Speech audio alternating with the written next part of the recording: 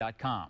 One of the keys for the Indians in their quest to repeat is the influence of junior Maggie Gillis. Carl Deffenbaugh introduces us to this week's outstanding student athlete.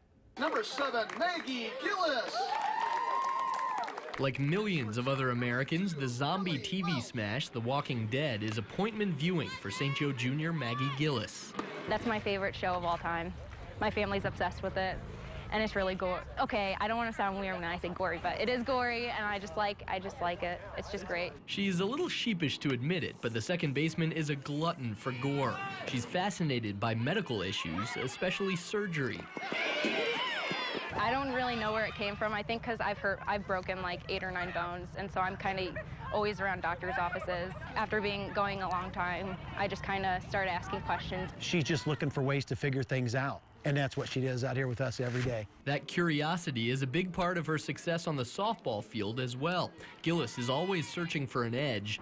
A natural righty, she's taught herself to bat left-handed. She just likes to play so much, she's trying to find her little niches to make her the best player she can be. So by going to the left side, she just added so much to her game, and it's great for us hitting second in the lineup. Gillis is the second youngest of 7 kids. Her dad has coached her since childhood. 3 of her older sisters played softball in college. And she's responsible for the family atmosphere in St. Joe's dugout. She's the one that helps organize things for pizza parties, going bowling. She's into the team camaraderie. Chemistry with the team and the relationship with everyone. It's just a great game.